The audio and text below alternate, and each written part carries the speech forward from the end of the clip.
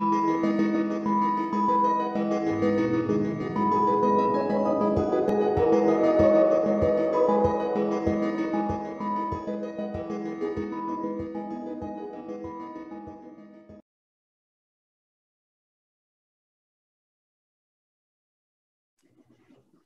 colleagues and friends, welcome to the webinar on investment law reform, The View from Asia.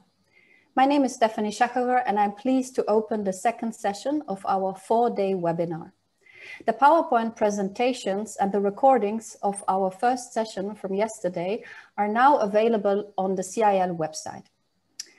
Today's moderator is Dr. Romesh Weeramantry. He is the head of international dispute resolution at CIL, National University of Singapore. So without further delay, we will now begin the second session of the webinar. Over to you, Romesh. Thank you very much, Stephanie. Welcome to day 2 of the NUS Center for International Law and NYU US Asia Law Institute Conference on Investment Law Reform, The View from Asia. Yesterday, we were treated to an excellent discussion on the state of play in foreign investment reforms at international organizations. We heard about developments at ICSID, the UNCTAD Working Group 3, UNCTAD, and the WTO. The wonderful presentations made yesterday has provided an ideal foundations for the topics we're about to discuss today. This session will look at government perspectives on reform, the view from Asian capitals. Today, we're privileged to have with us 4 extremely expert and accomplished speakers from Singapore, South Korea, Vietnam, and India. Taking them in alphabetical order, we first have Professor Jaemin Lee, a professor of law at Seoul National University, who has been participating in UNCTAD Working Groups 2 and 3 since 2012 as a delegate of South Korea. He previously worked for the Korean Ministry of Foreign Affairs in a number of roles, including as Deputy Director of the Treaties Division and the North American Trade Division. Next, we have Natalie Morris-Sharma, a government legal counsel with Singapore's Attorney General's Chambers, in which capacity she advises on matters affecting public international law obligations of Singapore. She currently serves as the rapporteur for UNCTAD Working Group 3 on ISDS reform, and previously was the chairperson of the UNCTAD Working Group that developed the Singapore Mediation Convention. Next, I'd like to introduce Pramod Nair. Pramod is an advocate and arbitrator at Arista Chambers, which he founded. He represents the government of India in investor-state arbitrations and has also represented India at the United Nations. Our 4th speaker is Quynh Vu, who is Deputy Director of the Department of Legislation at the Vietnamese Ministry of Planning and Investment. In this role, she's been participating in negotiations and implementation of bilateral investment treaties and investment chapters in free trade agreements. She's also acted as a government lawyer in investor-state disputes involving Vietnam and has participated in drafting of laws and regulations on business and investment, including Vietnam's law on investment in 2020 and its implementing regulations. So as you can see, we have a fantastic array of speakers, and I now turn to the topics that we will discuss. Stephanie, could you just please change the slide?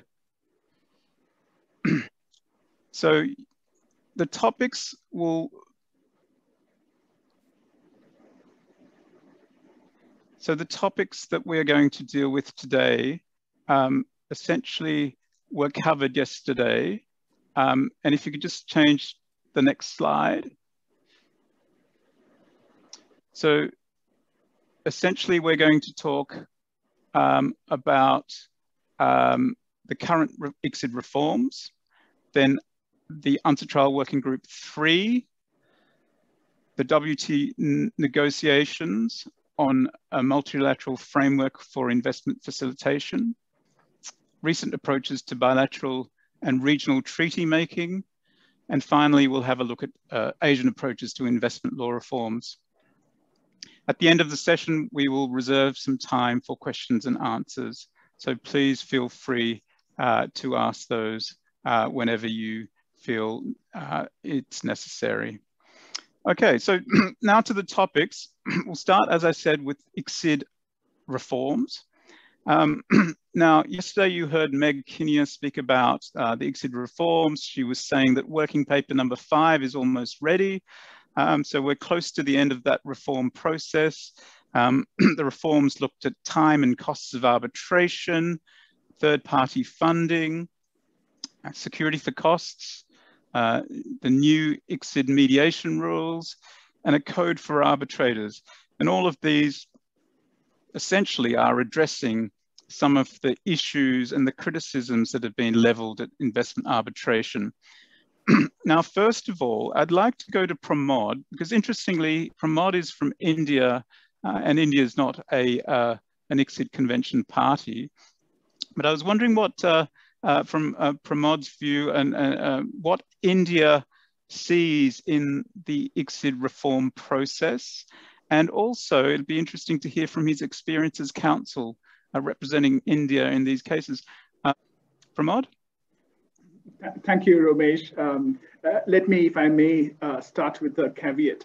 I'm not speaking as a representative of the Indian government. I'm not part of the government in any capacity. So nothing I say today should be construed as being the official or the unofficial position of the Indian government. But what I hope to do is to provide at least a moderately informed view of India's concerns in relation to ISDS disputes and what India hopes to achieve through the various ISDS reform initiatives that are currently underway. So with that caveat, if I could proceed to respond to your question, Romesh. As you mentioned very correctly, India is not a party to ICSID. And that was also a bit strange because India did participate quite actively in the ICSID convention negotiations, but it eventually chose not to sign up to the convention. Whilst the reasons for India not joining ICSID have not been formally spelled out by the government of India, a key concern seems to have been with automatic enforcement of ICSID awards. And India has been much more comfortable with the New York Convention, which has built-in exceptions to the enforcement of arbitral awards. However, with the various reforms to the ICSID rules that have happened since 1965 and the new ones that are currently being discussed, and as India's engagement with ISDS has deepened over the years, I would imagine that India would sooner or later rethink its decision in relation to acceding to the ICSID convention. In particular, a few of the proposed reforms that are currently being considered to the ICSID rules and as flagged up in the recent working papers would be of particular interest to India. Romesh, you mentioned regulation of third-party funding, and that is an issue that is at the core of the ICSID amendment process. There have been fairly widespread concerns across states, India included, about the impact of third-party funding arrangements on arbitral proceedings. This includes concerns about the risk that any non-disclosure of such arrangements could potentially mask conflicts of interest for arbitrators or others who are involved in such arbitrations, as well as more practical issues related to the potential inability of a funded claimant to satisfy costs award should it prove to be unsuccessful in the proceedings. In this background, greater and mandatory disclosure of information about third-party funding in individual cases is likely to be considered as a welcome development by India. Second, in relation to the proposed disclosure or greater levels of disclosure of corporate structures, the ICSID reform process is considering amendments to the process and requirements governing the submission by claimants of their request for arbitration. States have been pushing for greater disclosures of corporate structures by claimants. And it's quite often that when red fern schedules are exchanged in the context of any ongoing proceeding, there is a clear preference for states to ask for as much information as they can about the corporate structure of claimants. Whilst at one level, it would assist the parties and any appointing authorities in identifying potential arbitrators who are free from any conflicts of interest, I think it could also be very useful in developing tools to address parallel proceedings by related corporate entities, which has been a particularly controversial issue in recent ISDS cases. This is again a matter of special interest for India, which has faced multiple claims on essentially the same cause of action from related corporate entities. And there are, of course, various other soft law initiatives in relation to addressing this issue of parallel proceedings in the context of ISDS claims. So, I think these are areas that I would think the decision makers in India would be looking at very closely in relation to the ICSID initiatives, but I don't think India has particularly been active in engaging with the reform discussions that is currently underway at ICSID. Thanks, Pramod. That's perfectly understood that India is not a party to ICSID convention. The same with Vietnam, and I'm just wondering if Quynh, did you have any comments on the Vietnamese position and what Vietnam is sort of doing in relation to what's happening at ICSID? Thank you, Romesh. First of all, I would like to express my sincere thanks to the CIL at the National University of Singapore for providing me this opportunity to participate in the webinar. As Romesh has mentioned previously, Vietnam is not a member of the ICSID convention, and similar to the reason has been cited by our colleague from India. One of the reasons is the need to amend domestic law to enable the enforcement of ICSID award the automatic mechanism. However, Vietnam had just ratified the EU-Vietnam Investment Protection Agreement with similar enforcement mechanism, and I hope that Vietnam will join the ICSID convention soon. Even though Vietnam is not a member of the ICSID convention, we still follow the discussion on ICSID rules amendment very closely, because we understand that even though we are not a member of ICSID, the additional facility rules still apply to us in case the investor opt to submit the case to arbitration tribunal under ICSID additional facility rules. And at the same time, the ICSID rules amendment can affect the way we conduct our ISDS case, even though it is considered under ICSID additional facility rules or ASEAN rules. For example, we can, based on the proposal in amending ICSID rules with regards to third-party funding, we will try to fight for the disclosure of third-party funding in our procedural order when there is a ISDS case. That is one of the reasons. With regards to the form of participation in ICSID, the amending this the amendment of ICSID rules, we also participate in the official meetings of ICSID members as an observer. We also participate in an official online webinar, like many webinar with regards to the adoption of code of conduct for the adjudicator. With regards to the discussion under ICSID rules amendment, we are inspired by the development in areas of great importance for us, such as third-party funding, security for cost, the opt-in mechanism for expedited procedure. And we also understand the difficulties that the discussion have, because the party have to balance the divergent views of countries that are members of the discussion. Thank you. Thanks, Quynh. It's very interesting that even though Vietnam's not a party, it's so involved and observing the process. And great to hear that there was some interest in Vietnam joining the ICSID convention. That's very interesting to hear. If now I could join to move to the two states represented here that are members of the ICSID. Let's first turn to Jaemin. What's the South Korea position on the current reforms? Thank you.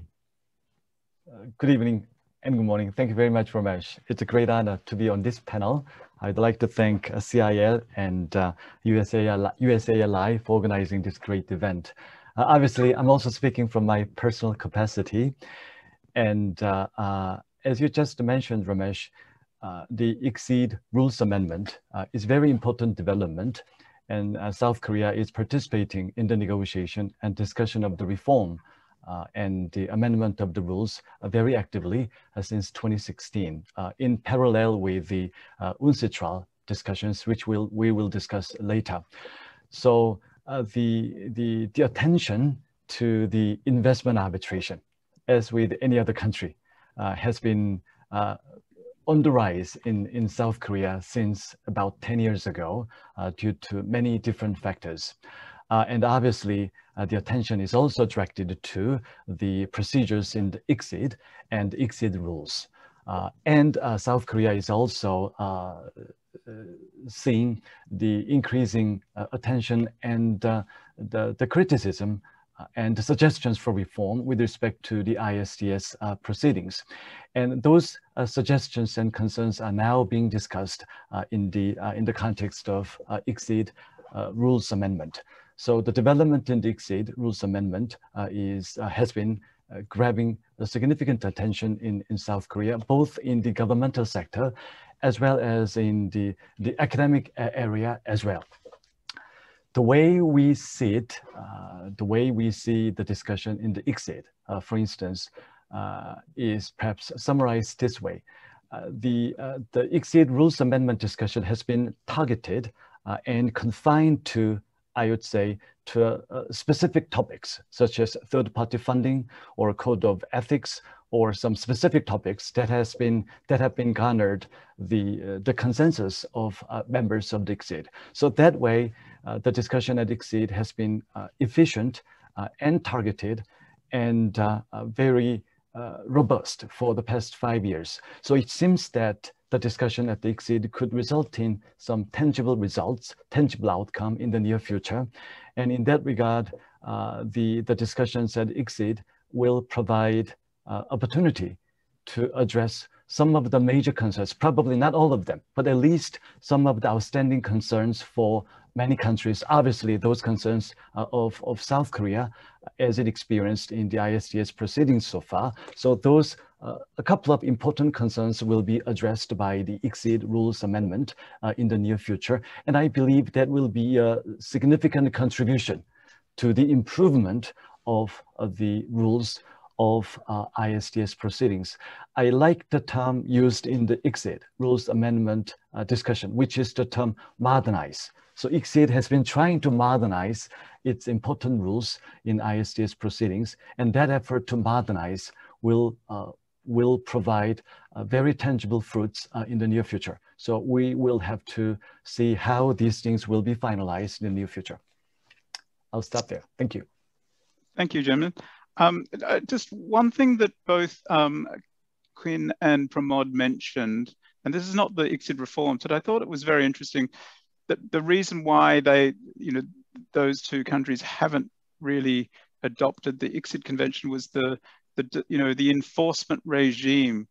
Just wondering whether you had any views on in Korea that you've adopted that enforcement regime. Are there any sort of concerns about that, where ICSID doesn't really give you a right to raise sort of objections to an enforcement process? The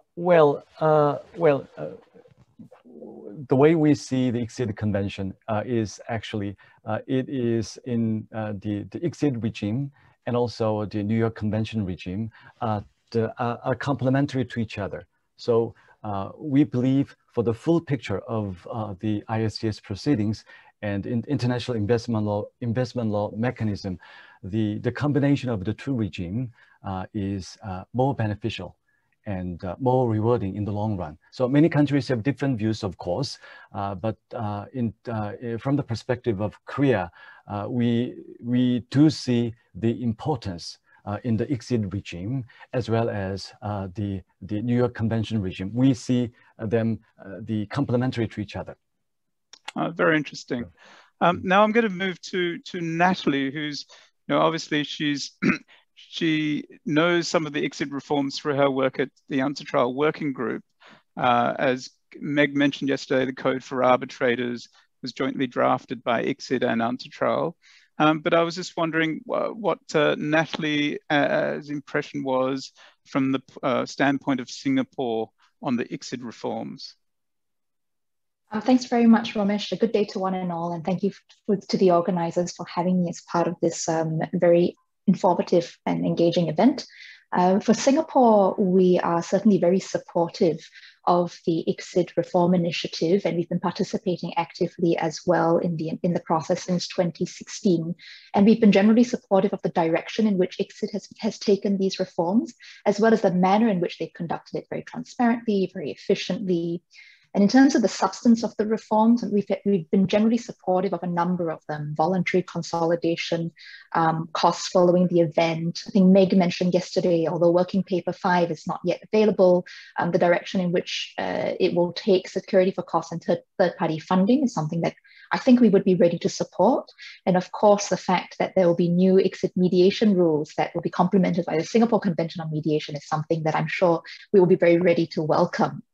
As you mentioned, one of the processes that overlaps with UNCITRAL is that of the Code of Conduct. And the fact that ICSID has worked closely with UNCITRAL on this, and UNCITRAL with ICSID on this project, we think is something, Singapore thinks, is something that is very appropriate and something to be applauded.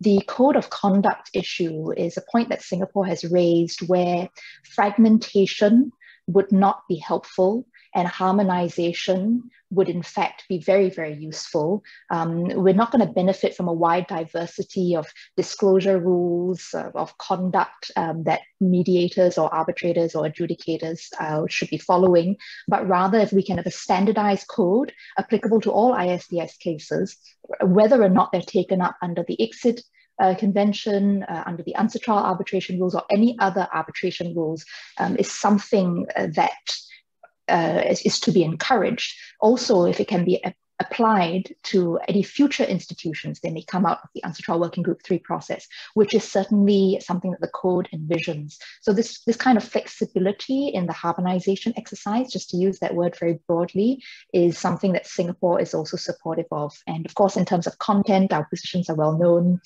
We've supported various aspects of the Code of Conduct, including the competency requirements, the disclosure requirements, confidentiality duties not to disclose, and for that continuing after the arbitral award has been rendered. So I think that gives just kind of a few touch points on Singapore's participation, the positions that we've taken, and our general support for the initiative at ICSID.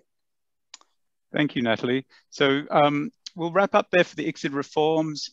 Obviously, the process has gone on for a number of years since 2016. It's wrapping up now, and there seem to be results very close at hand, and those results seem to be addressing these issues of cost, time, third-party funding, all of the ones mentioned. And now we've got new new mediation provisions that may be used. So it seems like it's achieved a lot. Now, while Natalie is on the speaker as this format allows us, I'll move now to the UNCITRAL Working Group, and she's well known for being the rapporteur of the Working Group 3. I just thought it would be helpful, given her sort of intimate knowledge of Working Group 3, before she speaks about Singapore's position, if she could just give some comments about Working Group 3 from the rapporteur's point of view.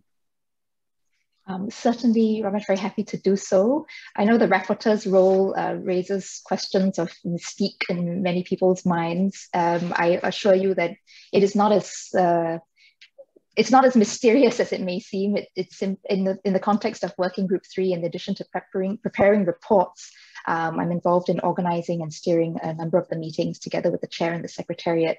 What I would say from this process and observing it from the perspective of rapporteur is that the Working Group 3 project is certainly a very ambitious one, not just in terms of the number of issues that have been taken up. And I know that Janssen has given a very good summary of what the working group is looking into and where it stands right now. So I won't go into that. But I think what I will just mention, highlight, are 2 points. First of all, that although we're drawing as much as possible, or at least the intention of delegations is to draw as much as possible from existing treaty practice, there's certainly going to be a lot, I think, that will come out of Working Group 3 that will chart new paths, not least in the area of ADR mechanisms and the encouragement of its use and whatever tools we may come up with in order to promote that, but also in the form of institutions. So right now there is an intersessional going on in a multilateral advisory center, and I'm sure our friends on the call would know that there is an appellate mechanism that's being discussed, and of course the permanent investment court. Then on the other part, on the other aspect of it, procedural aspects, because of the number of issues, because of how new the terrain is in many respects, we've had to work on a lot of new working methods, including an unprecedented reliance on informal sessions and intersessionals. And this has really, I think I wanted to take the opportunity here, since our focus of this panel is on Asian governments, what we've seen through this process, or at least what I personally observed, is that a lot of the Asian delegations that have been involved, they've not only been active, but also very proactive. And of just one example of the 2 intersessional meetings that will be held this year under the auspices of UNCITRAL Working Group 3, both will be hosted by Asian states. So Hong Kong, China, as well as the Republic of Korea will be hosting intersessional events as part of the intersessional process. So with that, that's just a brief comment on the rapporteur's perspective, as to just brand it that. And I think you mentioned for me to get into some of Singapore's views on the work of Working Group 3, which I'd be happy to do so. So our main views, I think I would just focus on 3 broad areas. We've certainly supported, Singapore certainly supported the idea of ISDS reform. One of the concerns that has been identified has been in relation to costs and duration. And a number of things that we've supported have included how to better ensure that tribunals consider not just the outcome, but also the manner in which parties conduct themselves during a dispute. Also, we have supported security for costs in order to deter frivolous and unmeritorious claims, especially on the part of impecunious investors or those who may be funded by third parties. In terms of the second area of concerns that have been identified, consistency and correctness of arbitral decisions, Singapore has supported an an appellate mechanism. And we think that this will be useful in enhancing correctness and enhancing consistency, just to use the terms of the working group and also echoing the terms that Janssen used yesterday. So enhancing correctness through the appellate process itself, but also through highlighting to first instance decision makers that their decisions will be subject or potentially subject to review. And in terms of enhancing consistency, our position is a little bit more nuanced, not just consistency for consistency's sake, but to the extent that it is possible, recognizing that there's a diversity of investment texts out there and also the different contexts in which these texts and the disputes have developed. Of course, you need to manage the types of appealable decisions, the scope of the review, the standard of review, in order to ensure that this additional layer does not worsen the issue of costs and duration. And I think this is something that the working group will need to further discuss, but it's a point that we have flagged a number of times in the course of the discussion. And just very quickly on the last point of selection and appointment of arbitrators, Singapore has spoken and provided some suggestions, both in the context of selection and appointment for a permanent mechanism, as well as in the context of ad hoc ISDS. And for a permanent mechanism, very, very briefly, our position has been that we should have a diverse avenues for nomination with eventual voting by states and possible renewable terms.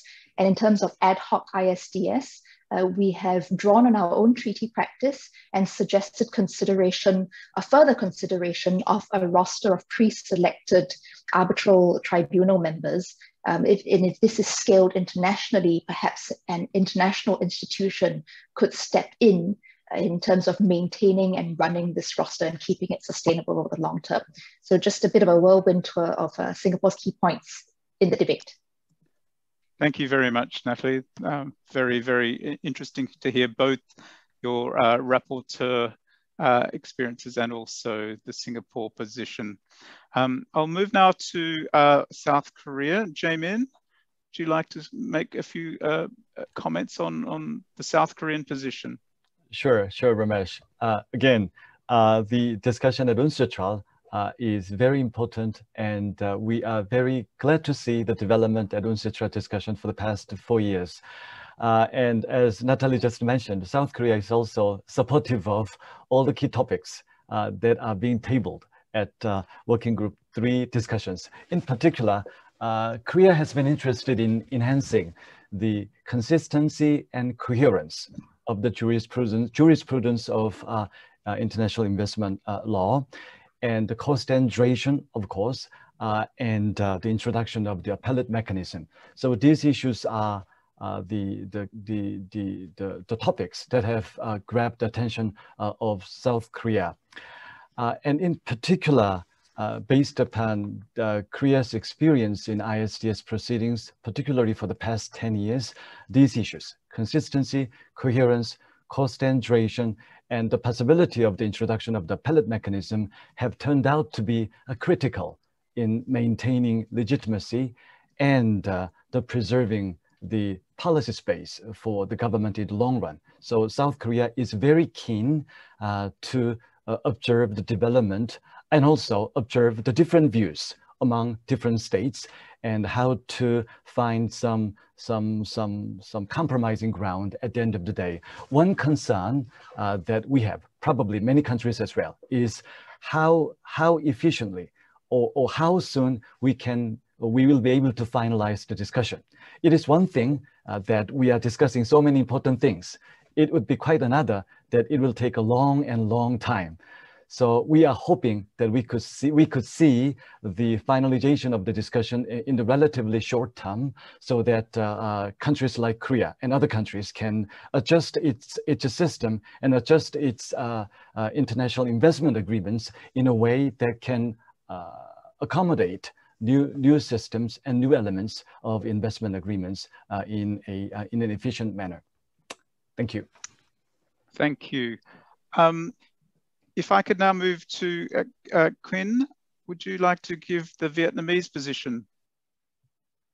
Thank you, Romesh.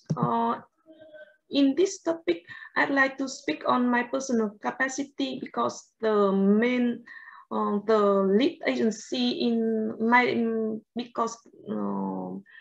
department is not the lead agency in the Working Group 3 UNCITRAL discussion. From a member and of the delegate perspective, I can observe that Vietnam participates actively in all discussion, including formal and informal section of Working Group 3. Currently, there is another informal section on the advisory center. We actively participate directly or indirectly in specific issues that are of significant interest to Vietnam, such as security for cost, third-party funding. We have strong interest in damages, including the discussion on reflective loss, the other issues such as code of conduct, frivolous claim, multiple proceeding, and counterclaims are also of importance for us.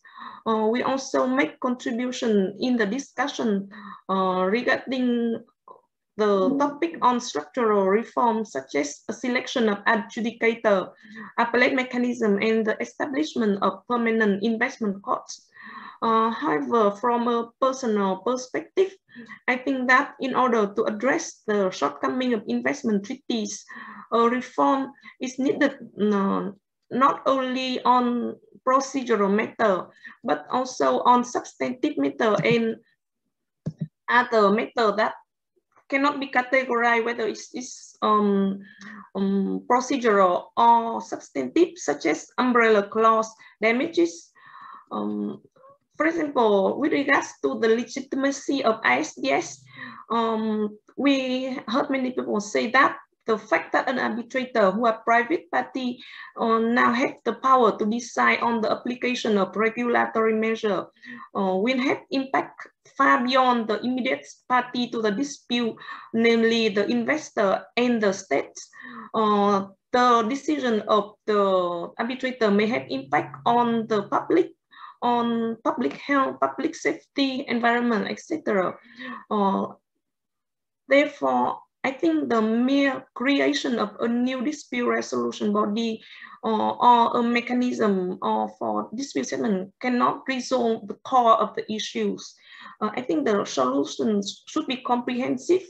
For example, to provide room for protection of policy space, the recognition of right to regulate. And I think we can clearly observe such need when you analyze the new model treaties of countries such as the Netherlands, India, Brazil. Thank you. Quynh, it's a very interesting issue, the Vietnam position, looking for both substantive reforms and procedural reforms. Can I just ask a question?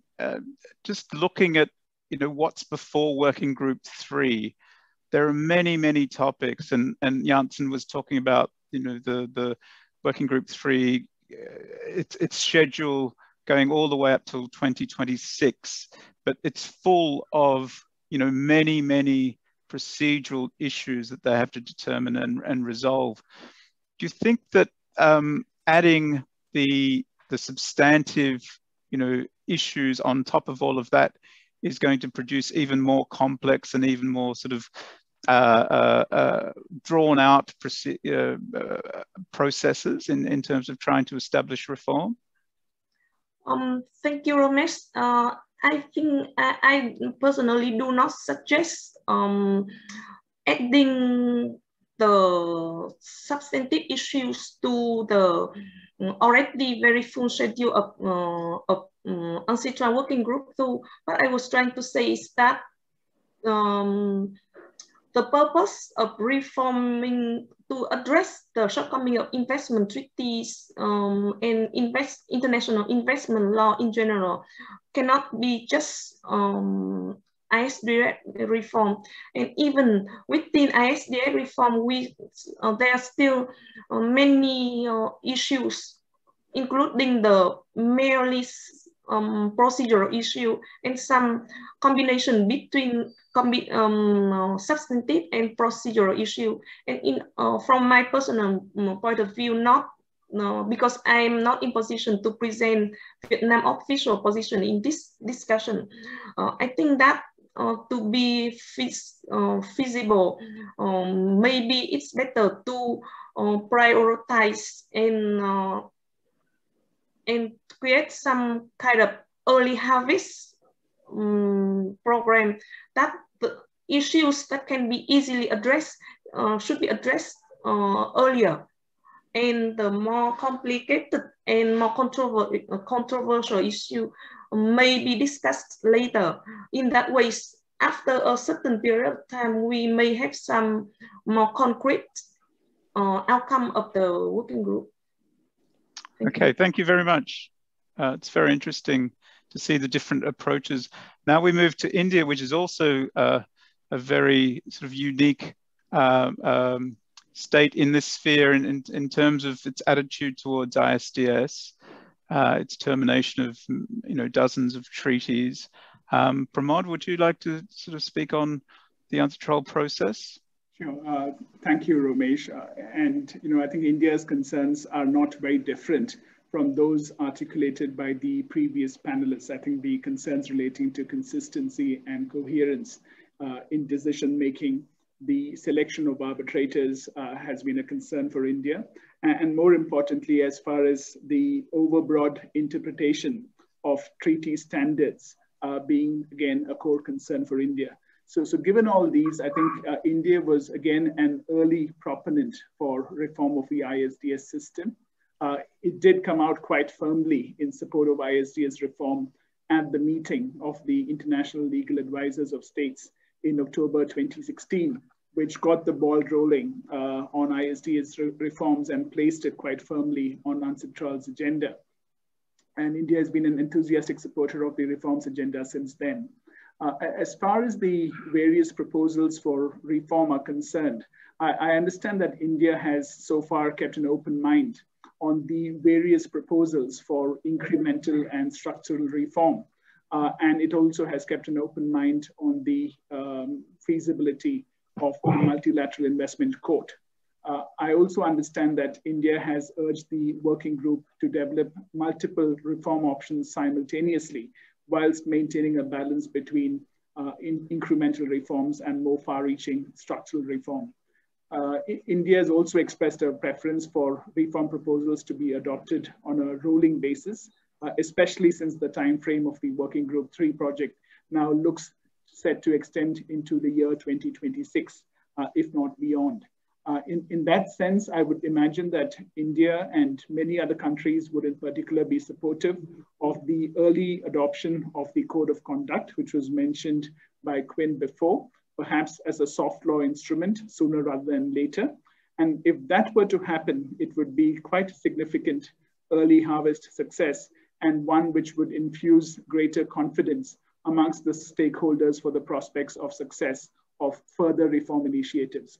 As far as the adoption of the Multilateral Investment Court is concerned, which is in many respects both a technical issue as well as a political issue, India has emphasized the need for any such structure to first be aligned with the enforcement framework of the New York Convention, and the need for a fair and representative mechanism to be put in place for appointment of members to the MIC.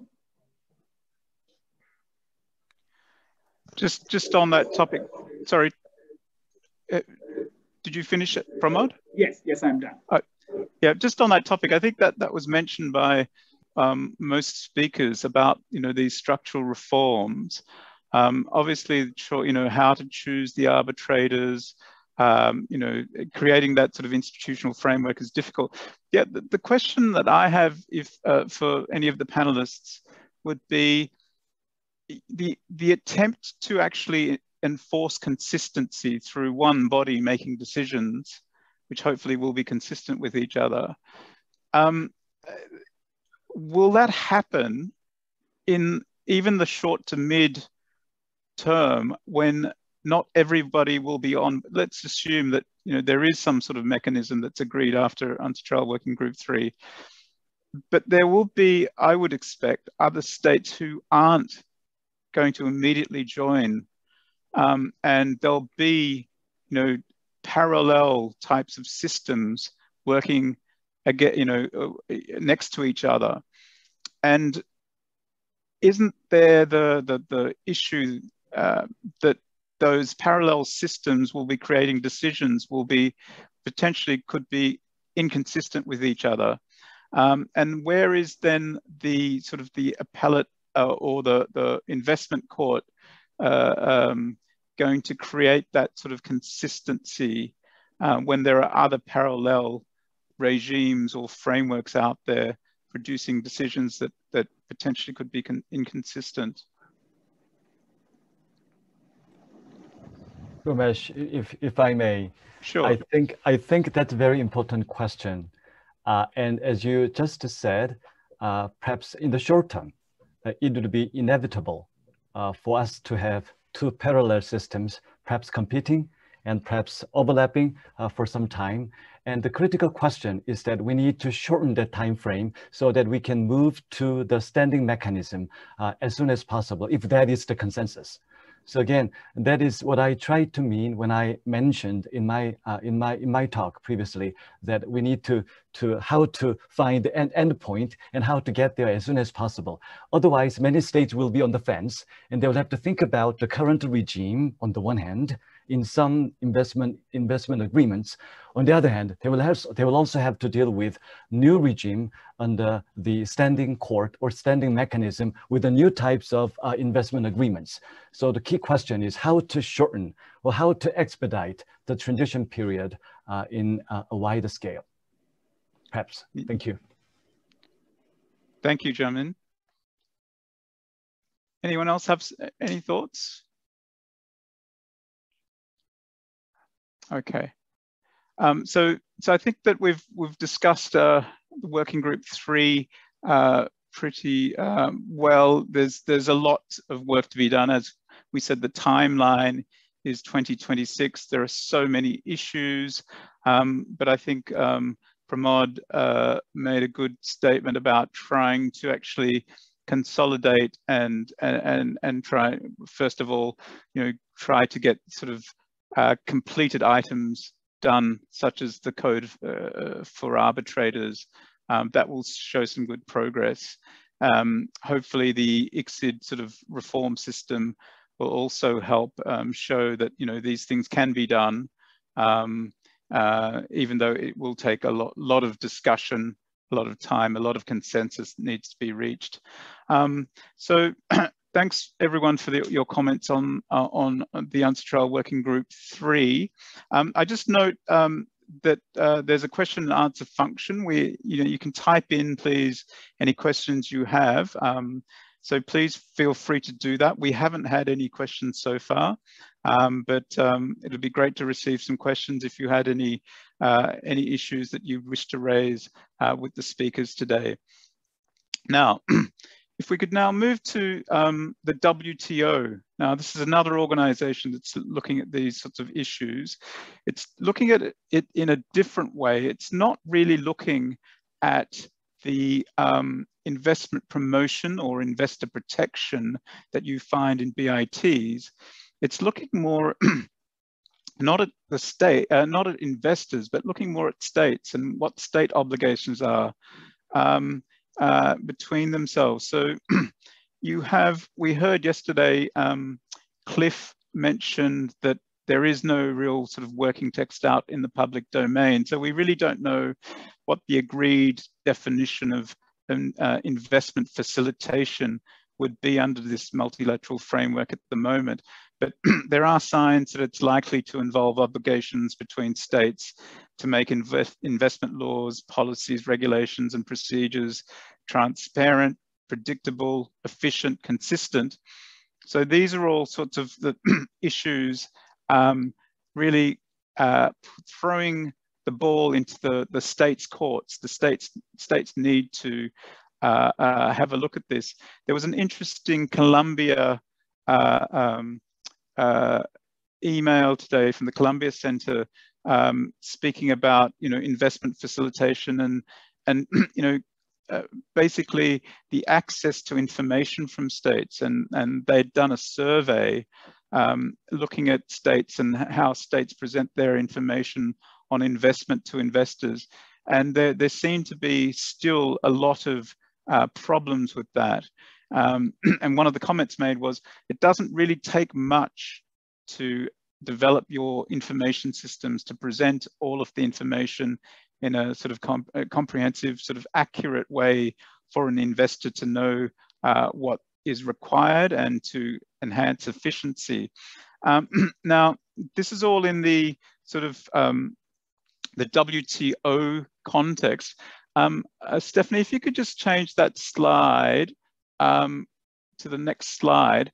I just wanted to add here that this sort of investment facilitation, obviously it's been discussed by the WTO, and we heard yesterday it's been discussed since 2017, but these sorts of investments facilitation obligations are also starting to be shown in investment treaties. Now, I have on your screen at the moment RCEP, Article 1017, that talks about this. So, this is an Asian regional treaty talking about these sorts of investment facilitations.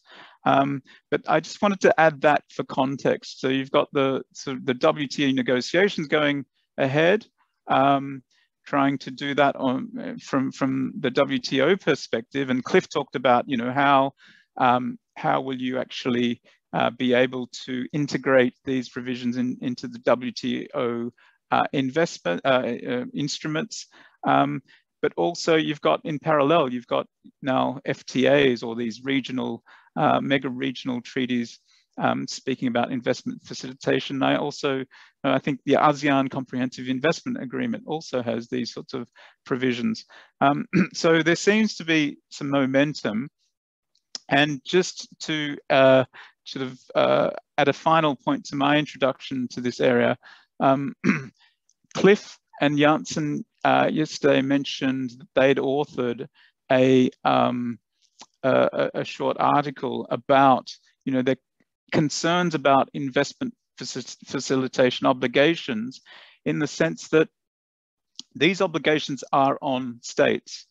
And there was a concern expressed by Cliff and Janssen very well in their short article, that those obligations potentially could raise the risk that a breach or a non-compliance with those obligations could make their way into investment claims. So you could sort of see these sorts of obligations and an investor could say, well, those obligations haven't been met and could form part of a fair and equitable treatment claim or add or support an investor claim. So their solution in their article was to say that you know, any sort of investment facilitation framework needs to explicitly say that they will not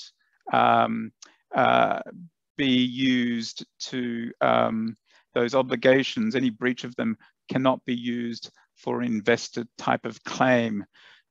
So that's the sort of the broad picture on WTO negotiations on the framework, plus the added sort of dimension of what's happening also in treaty formulations. I just wonder if the panel had any thoughts on you know, the benefits or what's happening in this area. I'd leave it open to the panel. If any member wants to jump in, please feel free.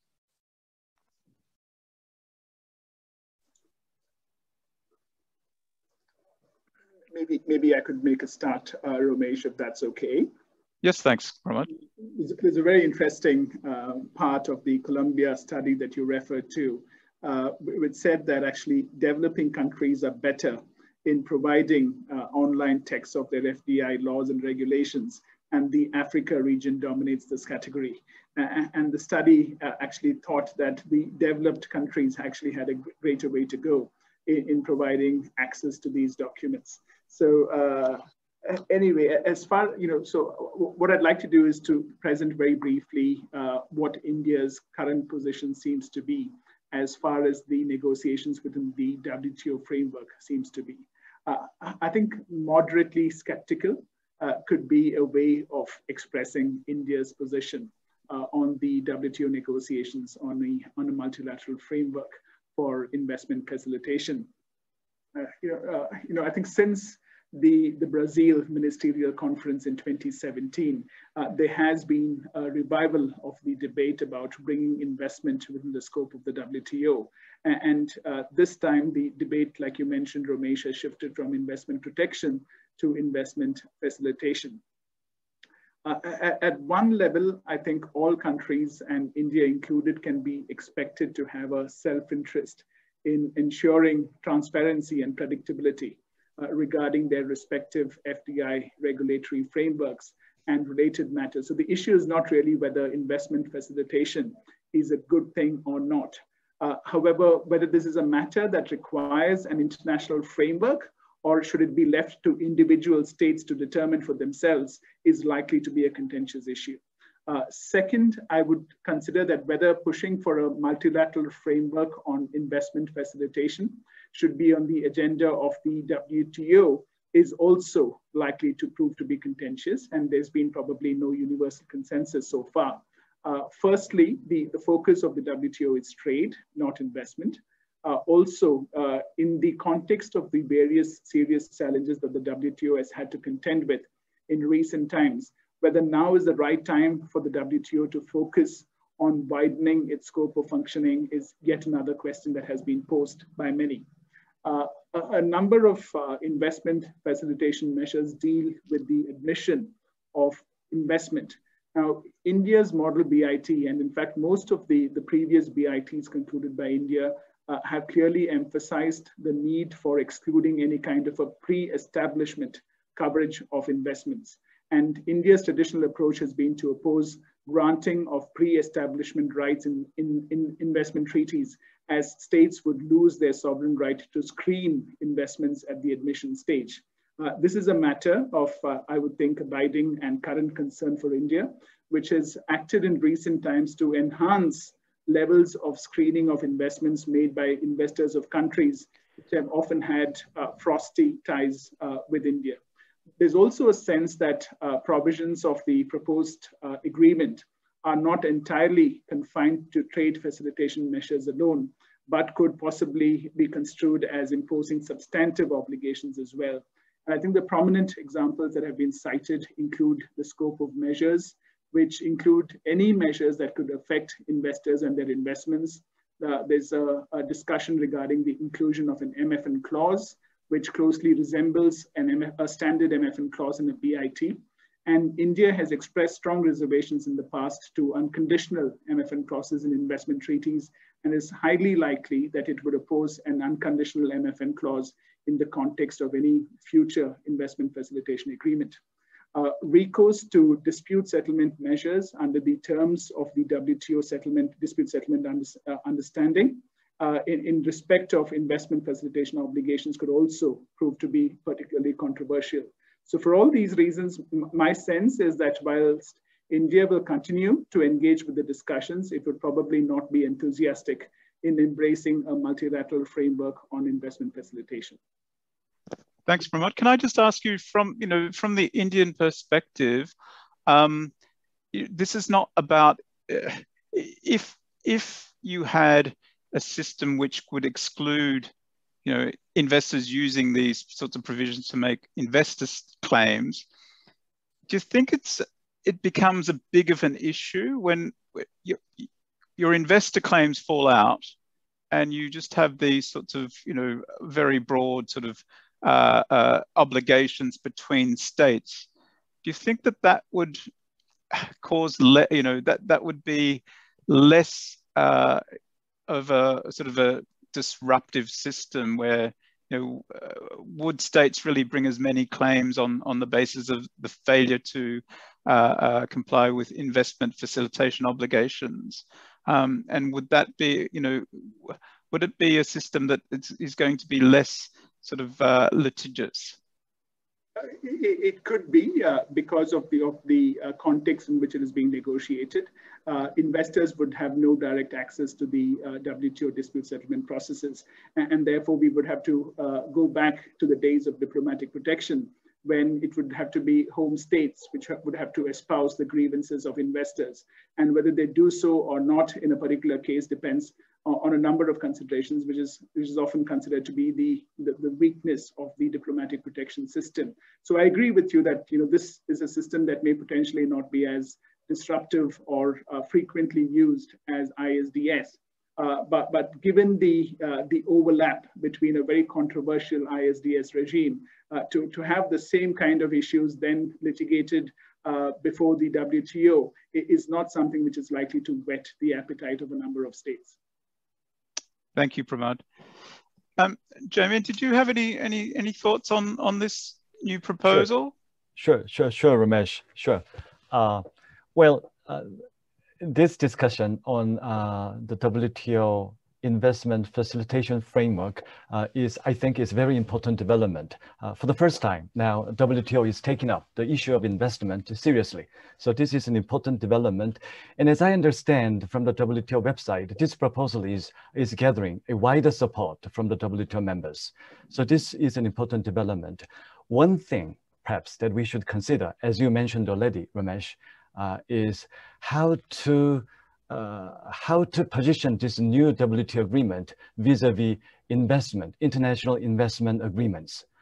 So on the one hand, this is investment facilitation under the umbrella of the WTO. But on the other hand, that WTO framework, if it perhaps contains similar provisions as we saw from the screen, which is RCEP Article 1017, those elements in 1017 contain, if you read it, contain elements that we are seeing from the international investment agreements these days, such as due process, such as transparency, such as consistency. All those issues may arise in the context of perhaps FET provisions, perhaps, or some treatment, national treatment provisions, etc.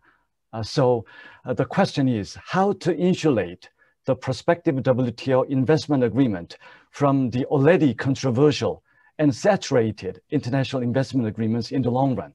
So it's okay, I think, for the WTO to pursue its own investment agreement under the umbrella of the trade agreements, but it would be difficult and it would be quite another how to align or how to insulate, how to position separately the WTO agreement and our international investment agreements in the long run. So perhaps we need a firewall to separate between the two, to stop or to separate each regime separately. On the one hand, WTO regime, on the other hand, international investment law regime going forward. Thank you. Thank you, Jaemin. Yeah, very interesting issues about, you know, two regimes now interacting with each other. So yeah, it's obviously the debate will continue. Natalie, did you have some overview comments? I thought, or should we move on? I think, Romesh, not very much to add substantively, but I would say that Singapore is perhaps, if I could characterize it, considerably more positive towards the process than what has been shared so far by the other speakers. We've been participating actively, and we, in fact, welcome the discussions and the engagement that has been had on these issues. I'm not able to speak too much on the process because obviously it's ongoing at the moment, but generally this move towards transparency, predictability, and efficiency is very much in line with what Singapore aims to do more broadly with our investment, our approach to investment. And can I just ask you, with your rapporteur hat on, so these are sorts of new issues, they're developing all the time in parallel with what the working group's looking at. You know, I talked about the sort of the number of issues before the working group, and this question came up yesterday. You know, if these sorts of issues become very important as the working group progresses, is there room to start including these sorts of issues in the working group as items for discussion or some sort of you know, analysis?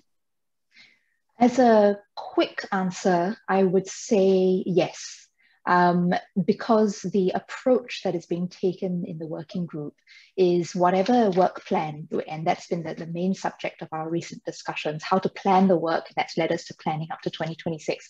That whole work plan is only intended to be notional. And this idea of it being notional is broadly understood as being in the context of timing and phasing of the work. But just as an initial reaction, I would say if some of these issues develop in other fora that prove to be very significant and potentially will impact the work of UNCITRAL Working Group 3, it would make sense to at least open the discussion for delegations to consider whether or not to bring it into the UNCITRAL Working Group.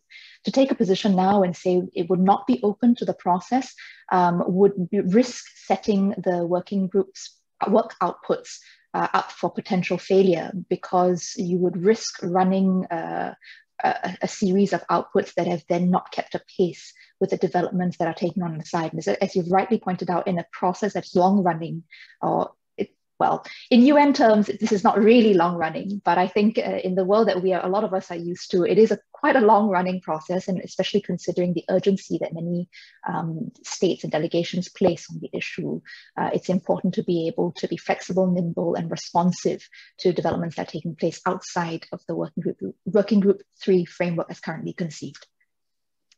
Yeah, and it's yeah, we're all, it seems like there's like a fulcrum point. Everything's starting to sort of, there's so many sort of interests and groups revolving around these sorts of issues.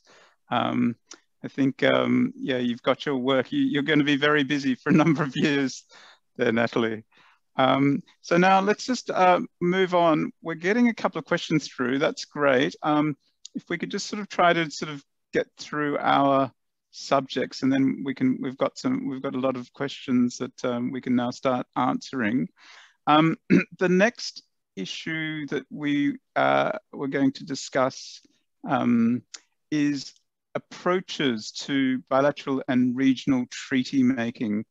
Now, if I could ask Stephanie to go to the next slide, I just thought I should start this by mentioning some research that the Centre for International Law had done, which is quite interesting.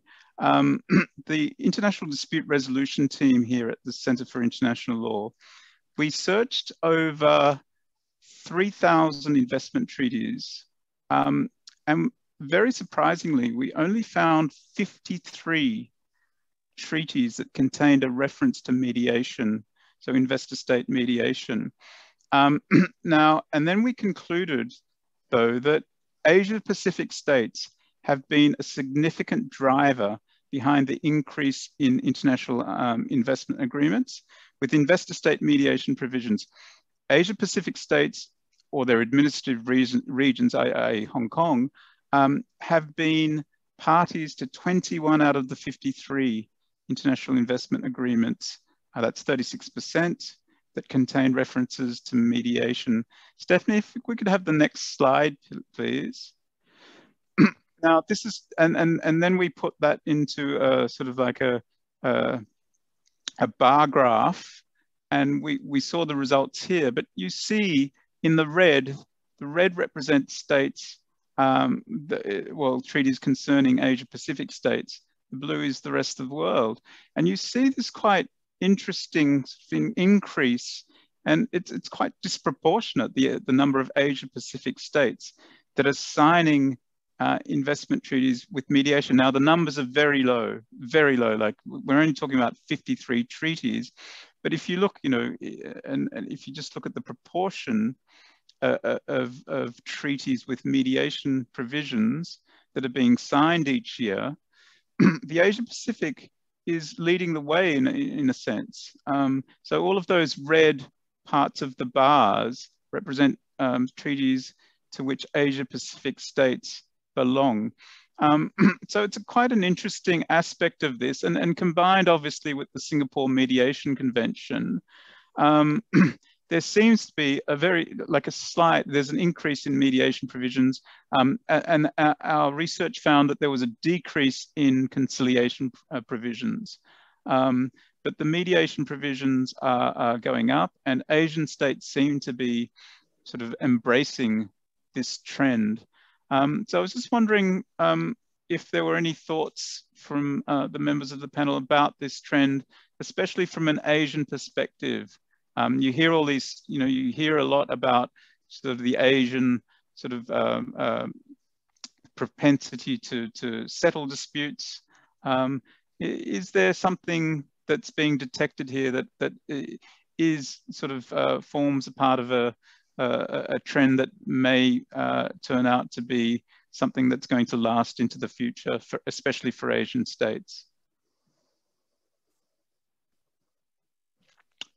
Natalie, given that you're so involved with the mediation convention, I'm just wondering whether you had any thoughts. Yes, certainly, Romesh, happy to jump in and get us started on this. I think Singapore, as a delegation, we've certainly been supportive of the explicit inclusion of mediation provisions in treaties, and in any number of forms. It could be in relation to taking up mediation and cooling off period, as a complement to arbitration, or even as a standalone dispute settlement mechanism. And these various methods are reflected in our treaties. For example, in the Singapore-Indian BIT, in the EU-Singapore IPA, we have a standalone mechanism for mediation.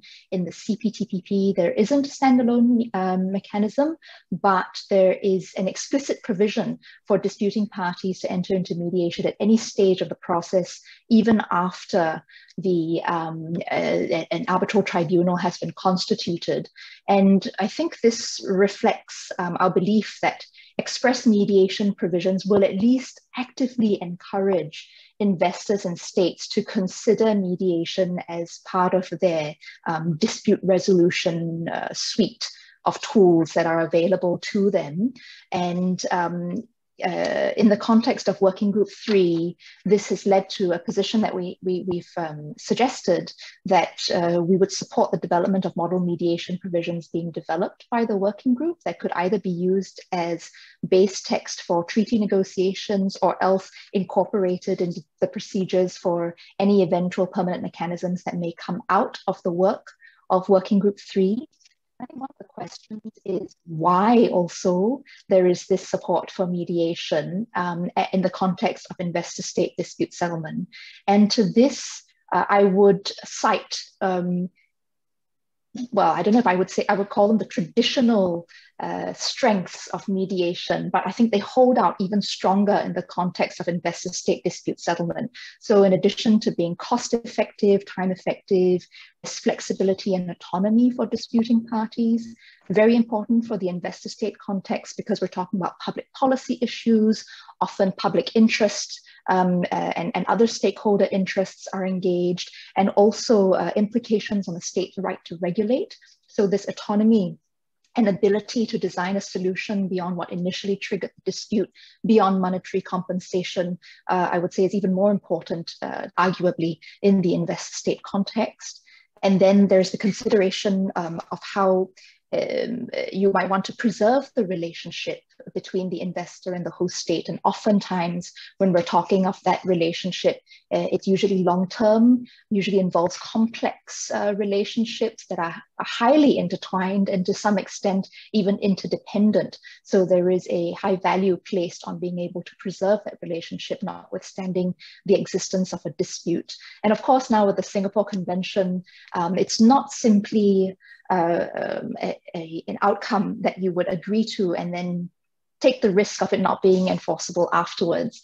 Rather, with the Singapore Convention, the idea is with parties that up to the Singapore Convention, you could have the mediated outcome enforced or invoked in the courts of that state, provided, of course, the reservation under 81A of the Singapore Convention has not been taken. So all in, I would say that there are benefits to mediation in the investor-state context, also considering the monetary aspect. Money at stake is often very, very high.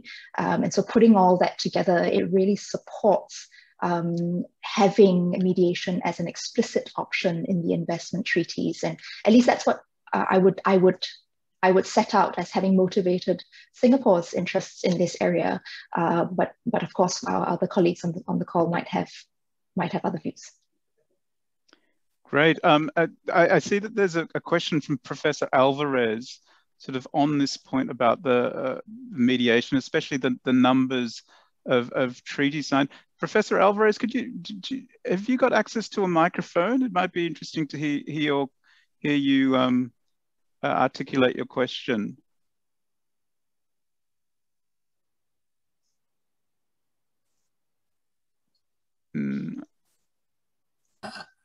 Can you hear me? Yes. Oh, okay. Well, but the problem was that I was switched over to ordinary participant in order to put my Q&A in box. So that was the irony. But no, I'm happy to, I guess I appreciate everything that Natalie has said about why in principle it would make sense, but the evidence isn't there. The numbers that you have are very small in terms of the actual treaties that have had it. But of course, you have had quite a bit of treaties that have anticipated both state-to-state conciliation in the past, and at least publicly, at least the public information we have, is very, very little use of it. I would also stress that even though the Singapore Convention has been around for a while, it has extremely few ratifiers to date. So that I think states talk a good tune in places like Working Group 3. They have the rhetoric that they support mediation, but everything that we've had that history suggests is that they don't do it. That is, and we do have surveys from Queen Mary, from Singapore's own center. Lucy Reed was involved in one of them, that shows that when you ask corporate counsel and when you ask states involved in these, they frequently say that what they want is binding resolution, usually ISDS, precisely because they want to blame somebody else for the result, especially if they have to pay some money. So that I don't think there is much support. I think it'd be lovely to have more of these options, but I guess I'm quite skeptical that both states and investors will use them. Natalie, I see, if you want to respond, fine, but I see that Quynh had some responses too. If Quynh feels comfortable in responding, she wrote some responses, but would you like to articulate those, Quynh? Thank you, Romesh. I'd like to have a response to Professor Alvarez's question. I'm not sure that it reflects the actual situation in all other countries, but it's just my personal guessing. I think that the fact that many disputes are resolved by direct negotiation and settlement prove that actually the parties may not too reluctant to an amicable settlement, and actually it's not that they need someone to blame for the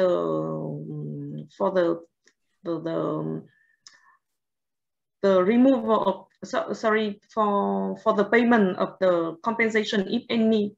I think among the reasons why mediation is less used than binding arbitration, because one of the reasons is that mediation is available for investment disputes quite late compared to the arbitration. And when we look at the history of ICSID, it was established in the 1965, but the number of cases only strongly increased around the 1990s. And apart from arbitration, mediation also have to compete with direct negotiation, and sometimes people prefer direct negotiation for the privacy and they have, when they have mutual trust, they can go directly to negotiation and don't have to go through some more established procedure in mediation. And compared to arbitration, I think mediation is more suitable for the dispute where the party have a higher level of mutual trust and motivation to return the relationship than arbitration. And the type of dispute belong to this category might be less than the type of dispute that is more suitable for arbitration. And that's what I have in mind. Thank you. Thanks, Quynh. And I think Natalie wanted to make a small reply as well. Thanks very much, Romesh. I just wanted to reply on with regards to 2 points. First, the small number of ratifications, the Singapore Convention, I think needs to be viewed in context.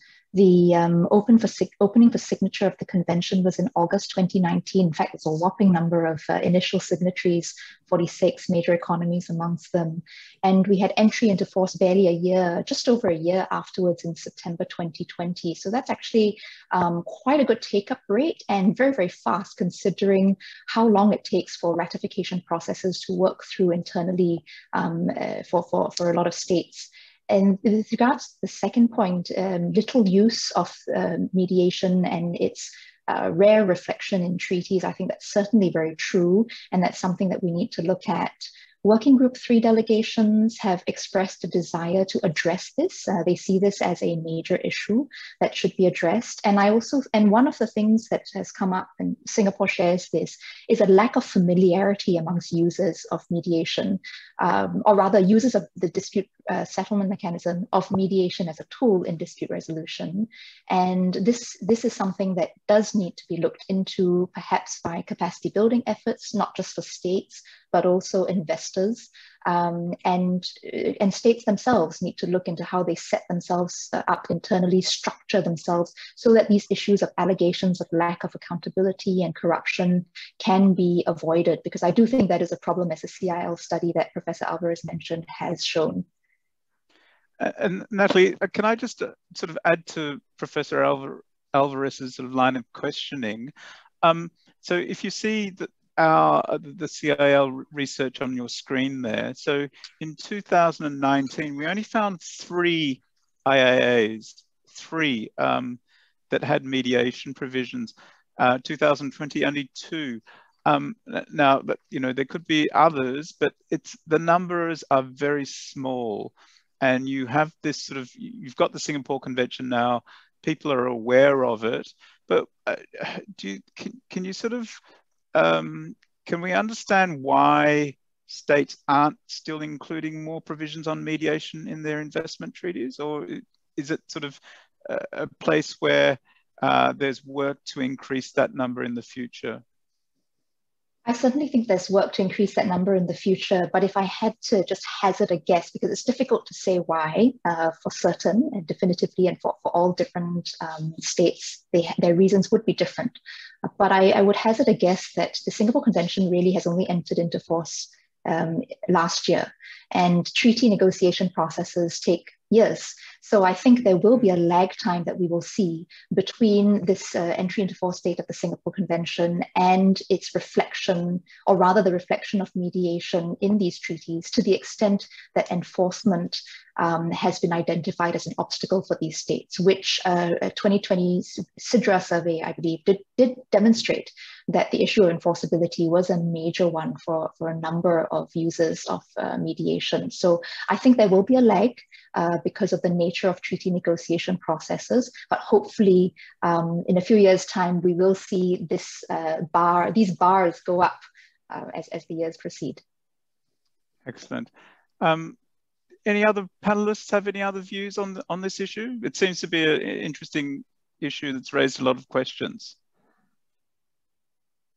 Pramod? Romesh, can I just add a couple of points? I think the statistic that you mentioned, 53 treaties out of 3,000 have a mediation provision, may not tell the entire story, because I would imagine every treaty would have a provision which enables a trigger notice to be sent, followed by a long cooling off period. And the underlying intention behind all those provisions is that there is a window of time for the state and the investors to engage with each other and try and resolve their disputes amicably, whether by direct negotiations, as Quynh said, or by mediation. And there hasn't been too much take up of that. So the trigger notice actually triggers off the cooling off period. Nothing much happens in most cases. And then the matter goes to binding dispute settlement. And you know, having acted for states and having acted for investors, I would agree a lot with Professor Alvarez's analysis from the state's perspective. As far as the investor's perspective is concerned, you know, for a long period of time, you know, commencing a BIT arbitration was akin to pressing the nuclear button.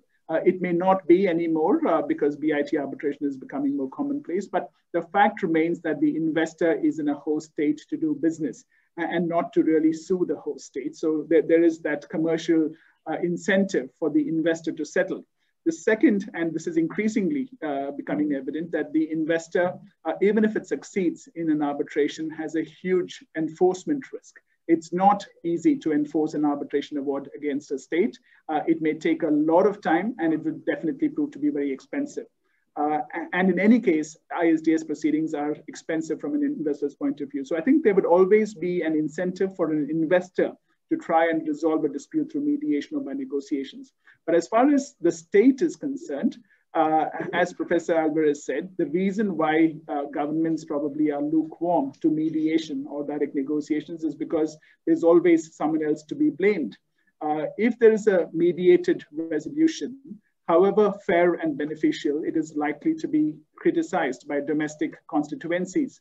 There could be people who allege some level of collusion, corruption, or any other kind of unhealthy relationship between the government and an investor. And the other dynamic that often operates is ISDS disputes take a long period of time to be resolved. A minimum of probably around 2.5 to 3 years, a maximum, there have been cases that have gone on for more than 10 years. So very often, the thinking in governments seems to be that this could well be someone else's problem, which they would deal with. And for that, they could, that could explain the reluctance of states to engage with the dispute and try and resolve it at the initial stages. Yep. Can I just mention, I've had direct experience of this during the negotiation period, the consultation or negotiation period before you commence an arbitration. The fact that the provision doesn't say it's only negotiation, it doesn't refer to mediation. It's more difficult to sort of get a mediator involved in that process, simply because it's not actually explicitly mentioned that a mediator may participate in that process. So my experiences of that consultation period haven't been very good, and I think that if you had the active participation of a third-party mediator or conciliator, that would improve the process. And to get that process along, in my view, the explicit requirement in that provision that says, there's a cooling off period, you may resort to mediation, those sorts of words would help significantly. But Pramana, I'm not sure if you've had the experience that, there's no mention of a mediator, therefore it's not done, a mediator is not involved in that process. Well, not in the context of investment arbitration, but very often in the context of commercial disputes, you may have a multi-tier dispute resolution clause, which makes no mention of mediation, but it's quite commonplace for parties to explore the possibility of mediation despite it not being mentioned, and that does happen quite often. And I would imagine that if there is a real appetite to settle, and if there's some progress made through negotiations, I wouldn't think that either a state or an investor would be reluctant to try mediation simply because mediation is not mentioned in the treaty. I think the real problem, or the nub of the problem, seems to be that identified by Professor Alvarez, which is that in order for negotiation to work or for mediation to work, what is required is political will on the part of the state. And absent that political will, mediation and negotiation is unlikely to see much traction in the ISDS sphere. Thanks, Pramod. Professor Jaemin, did you have any thoughts on this area? Sure, Romesh. Very briefly, I just would like to echo what you and Pramod and Natalie just mentioned. I think I do see the difference between statistics and I would say increasing attention to mediation. I think one of the reasons is the lack of structuralization or systematization. If you look at the IIAs, even the IIAs that have mediation provisions, they simply refer to the possibility of mediation, just one option as a resolving disputes. In that situation, as Pramod just mentioned, I think it would be very difficult for any government official to go forward on behalf of the country to negotiate and to mediate and accept the outcome. Maybe that is one of the reasons of low utilization of mediation, and that probably explains the increasing tendency of elaborating the procedures of mediation in many respects, which is also reflected in the ICSID mediation rules as well. I think those systematization, elaboration, and structuralization of mediation will probably help states to think about mediation very seriously, perhaps. Right.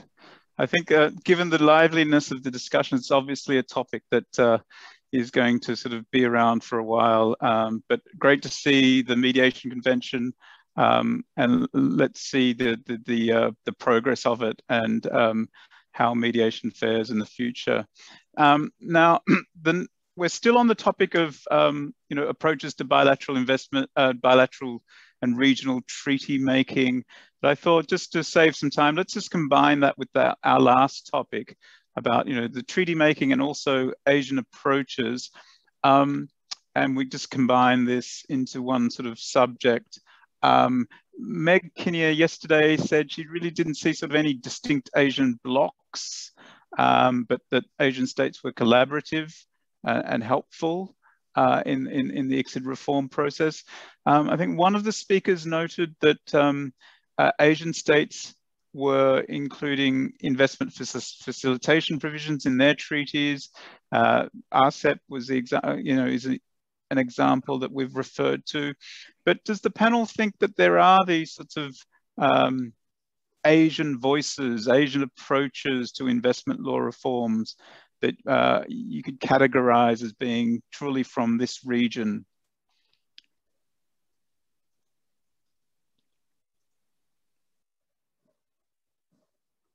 Would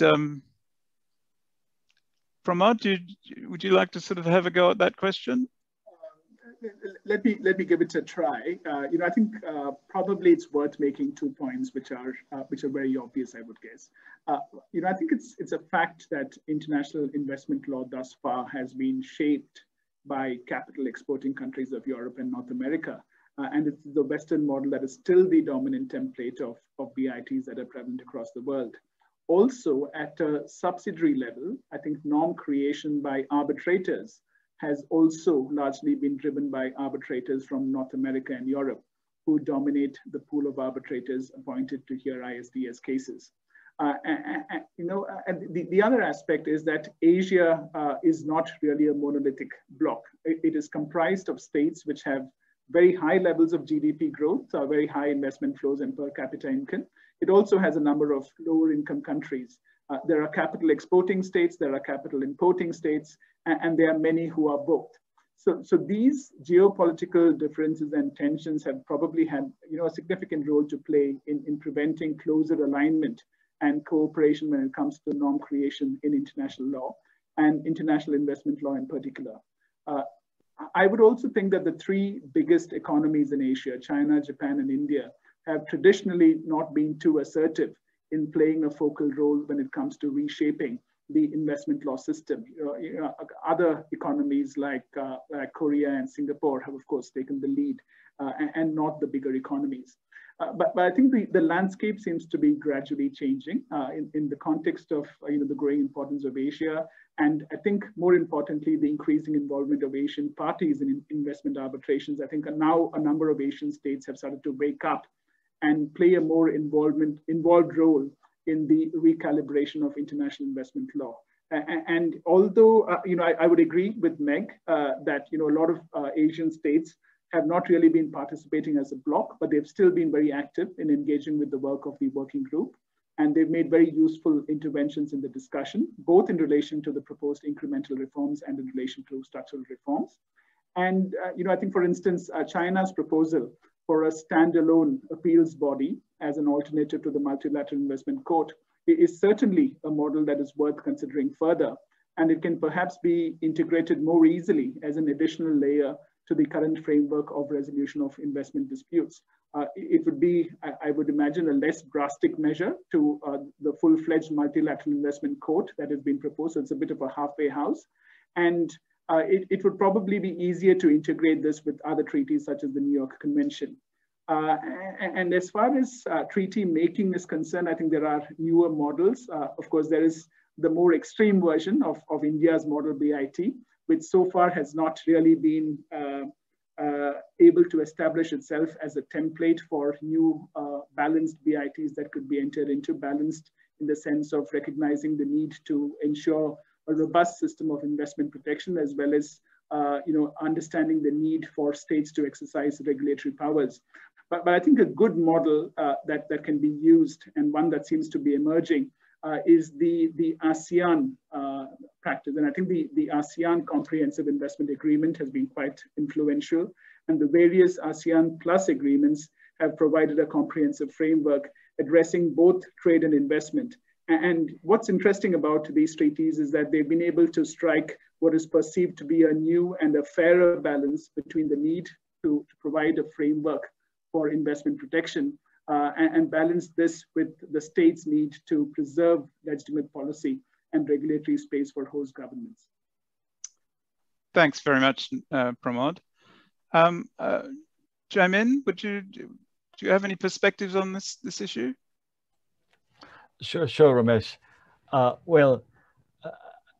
I think Asia has become the hub of investment and trade over the years. And many Asian countries are now realizing the importance of continuing inflow of investment, and also how to find a good balance between the protection of investors and how to maintain the national sovereignty or policy space. So I think the unique experience of Asian states, of course, there are many different levels of development in the Asian region alone, but at the same time, the unique experience of many Asian countries in this region could probably provide important contribution to the discussion of ISDS reform and perhaps the substantive issue reform in the future. And I think Asians are very good at finding a balance between the two competing interests, as we saw in the successful finalization of Singapore Convention. So perhaps we could, Asian countries could contribute to the success of this important and challenging project as well, hopefully. Thank you. Thank you, Jaemin. Quynh, any thoughts? We can't hear you. Oh, sorry, I was mute. That's okay. I would like to provide some observation from a researcher perspective. Watching the experience of Vietnam and from the ASEAN perspective, because I don't have much experience in saying for the whole Asian area. With regard to Vietnam, we have more than 60 bilateral investment treaties, and two-thirds of them signed in the 1990s, and more than 10 investment chapters in FTAs.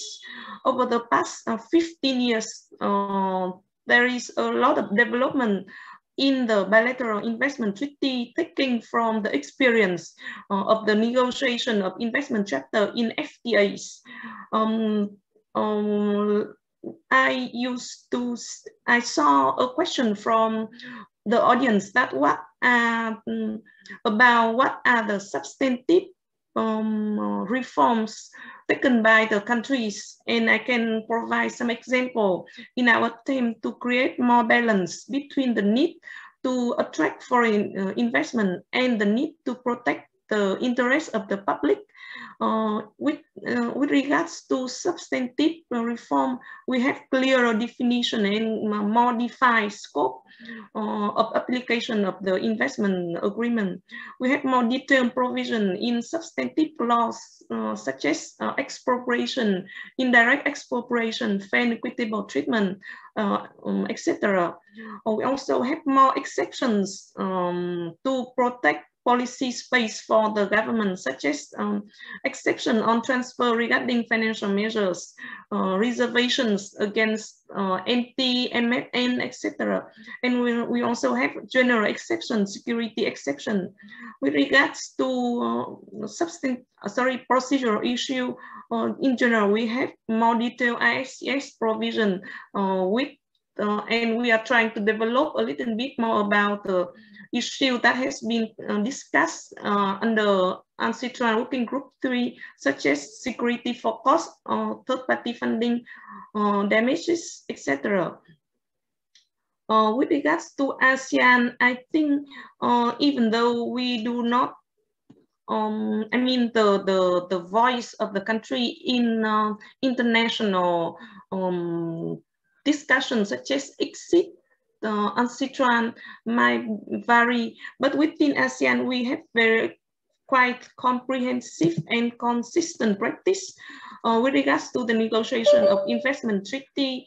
For example, we have very consistent definition of investment or cover investment. We have consistent in the scope of application of ISDS, which cover most of the time only post-establishment periods. And we, in terms of the procedural issues, we also share the same view in addressing parallel claim and addressing reflective loss, etc. So that's what I have in mind. Thank you. Great. Thank you. Very interesting. And finally, we have Natalie. Do you have any thoughts on this issue? Thanks very much, Romesh. A lot of what has been said by the speakers before me, Quynh and Jaemin, I very much agree with. Certainly, historically, we have not seen the development of a distinct Asian voice, but the trade and economic flows are shifting towards Asia, and I think that only bodes in many senses well for the future in terms of this development of a distinct Asian voice. Within ASEAN, in many respects, I do think actually there is an ASEAN voice. Pramod alluded to this by referring to the ASEAN Plus agreements. I mean, we've got the ACIA, the ASEAN Comprehensive Investment Agreement, that in many ways form the base text for the ASEAN Dialogue Partner Agreements. And then from there, we built other larger agreements like the RCEP.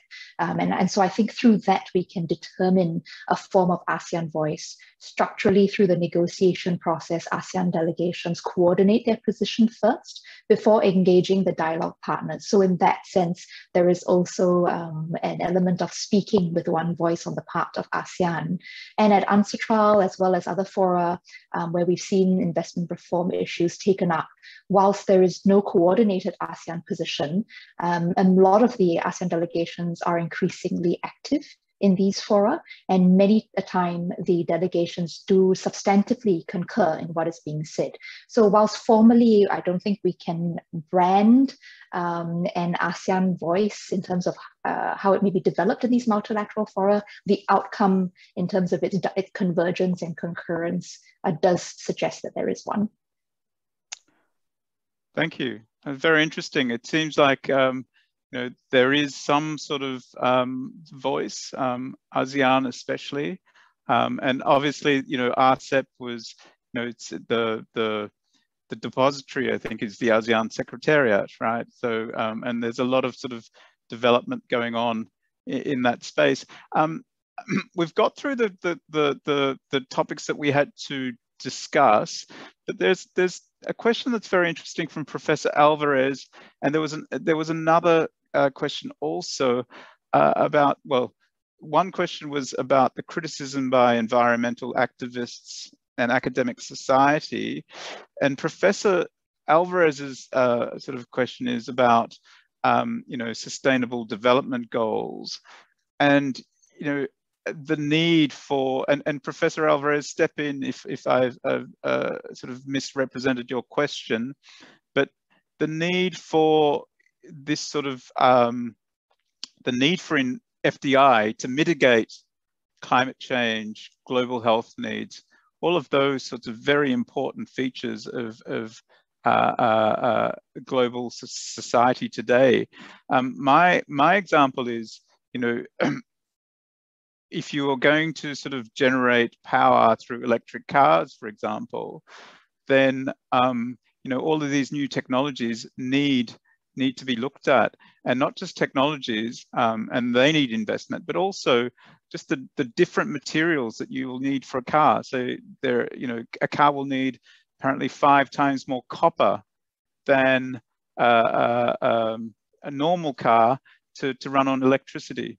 So there was a very interesting article in the Financial Times a few weeks ago about this need for copper if you're going to produce electric cars. It's all sort of creating this need for new investment. And how does the two sides of the coin coexist? You've got the environmentalists saying, ISDS is not good, but then you need ISDS, or you need investment supported by some form of protections to promote sustainable goals. Professor Alvarez, was that the sort of issue that you were getting at, and how to reconcile the two sides of the coin?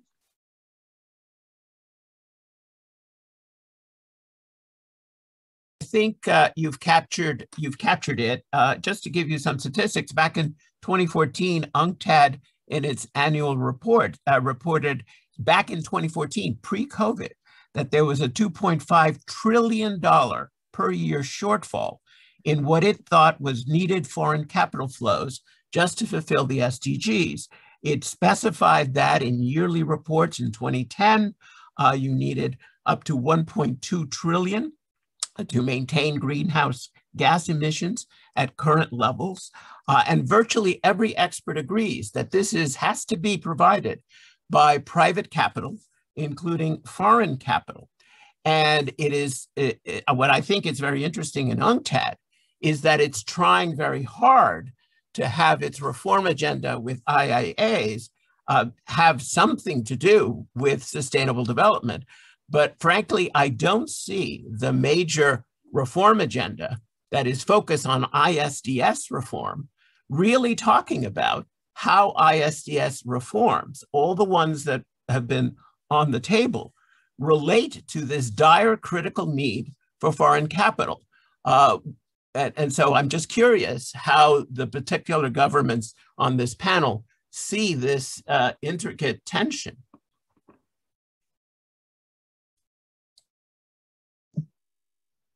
May I, Romesh? Sure, please, Quynh. Thank you, Professor Alvarez. I think we share the need for balance between the attraction of foreign investment and the protection of public interest. And I think that these two aspects do not contradict to each other.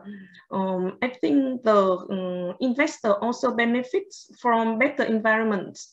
With regards to the measures taken during the COVID time, I think from Vietnam, our government had been very active in promoting foreign investment, not only within the reform of investment treaty, including the substantive and procedural aspect, but we also actively in pursuing and promoting foreign investment. We have just revised our law on investment to allow clearer and transparent framework for investment, clearer conditions for market access for foreign investment. We also have many investment promotion events online, and we create the mechanism of special incentives for foreign investment, during which the Prime Minister can have the power to negotiate and provide exceptional favorable incentives to use for investment that of significant impact to the economy and investment in high-tech industry. And that's a summary in brief of what we do during and after the COVID time. Any other panelists like to make some contributions? Natalie? I'm happy to, yep, Romesh, just happy to jump in here a bit as well. I agree with Quynh that the recalibration towards a balanced approach is not necessarily inimical to investor interest. And I note that Professor Alvarez has focused specifically on this idea of ISDS reform, and quite a number of the reform elements, whilst at least in UNCTAD is a state-driven process, a number of states have espoused the view that it is important to keep investors involved in whatever reform outcomes take place. So for example, taking Singapore as an example, for a nomination of arbitrators to a permanent mechanism, we think that this should be open to the investing community. If there's a screening panel for such arbitrators, perhaps we can have members of the investing community on such panel, and certain measures such, and the whole discussion on third-party funding that's taking place at ICSID and UNSUTRAL. Those delegations, and there are a number of delegations who support not banning third-party funding, and Singapore is one of them, simply regulating it but not banning it, as this would promote access to justice for a number of investors that wouldn't have access otherwise to the investor-state dispute settlement process. So focusing only on the ISDS reform aspect, I do think there are certain reform options that are being pursued that look out for investor interests. And of course, substantively, a lot of the newer treaties, by incorporating further specificity and prescription in the substantive protection standards, those also, I think, provide certainty and hopefully will encourage investor flows rather than prohibit or inhibit them.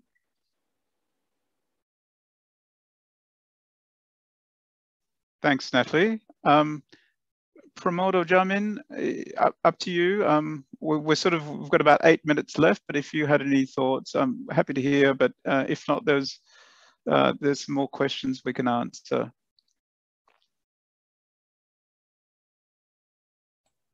Thank you, Romesh. I also think that the question is how to find the balance, how to strike a balance between the protection of foreign investors and preserving the regulatory space. So I think Quynh has pointed that point out, and the question is how to find the appropriate balance. And that said, as Professor Alvarez mentioned, and I do agree, what we are discussing here in the context of reform is only relates to the discussions are only related to the investment dispute settlement proceedings. And we are not even discussing the substantive issues, substantive topics, the many key provisions of the IIAs. Probably they are the pending issues for the future, and maybe that could be taken up in future discussion of multilateral conventions on investment. But until that time, perhaps what we can do is to fix the problem that we are feeling at the moment, and that particular problem seems to be the investment arbitration issue for now. Thank you. Thanks for that. We're running out of time. I think there was an interesting question by Professor Kalamita about the multiple tracks of reform. So he was asking, there are multiple tracks of reform, ICSID, UNSUTRAL, WTO, UNCTAD. How do states maintain a coherent approach across all of those sorts of reform procedures? Is there some sort of siloing inevitable in the way that governments treat sort of these reform procedures in these different forum? Anyone have any thoughts? And by the way, Janssen, you've got a microphone access, so if you want to elaborate on your question, please feel free to jump in. Thanks very much. I think you've captured it. Particularly just knowing the way the governments work, this would seem to be a challenge for most states to keep their positions coordinated across these divergent forums, especially since WTO and investment are often not handled by the same people. And I imagine that this would be a particular challenge for developing states, but it'd be interesting to hear from the participants we have here as to how their countries are approaching this issue. We start with Pramod. Thanks, Romesh. Well, I think you've mentioned a very, very important point. I think especially, now that the Working Group 3 discussions are getting more intense and there are probably far more meetings on a regular basis than was envisaged when the project started. I think many developing countries find themselves stretched in terms of resources to deal with the discussions, and I think that is a real problem. And that may also explain why a lot of substantive input is still coming from the traditional players and not from people who are often at the receiving end of norm creation in international investment law, and that is a problem. In terms of the multiple tracks of reform, I don't think that by in itself is a bad thing. I think it's a good thing to have competition between various arbitral institutions which can tweak their rules to make sure that they are up to date and relevant. And that kind of competition in the marketplace is only a good thing. But in terms of the main kinds of reforms that are being discussed, I think one very good option or one very good model that could be adopted is the model of the Transparency Convention, the Mauritius Transparency Convention.